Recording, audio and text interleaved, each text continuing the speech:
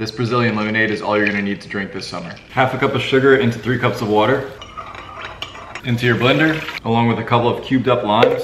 And pulse it like 4 to 6 times, don't overdo it. Now just pour it through a strainer, and then add in a few tablespoons of sweetened condensed milk to your taste.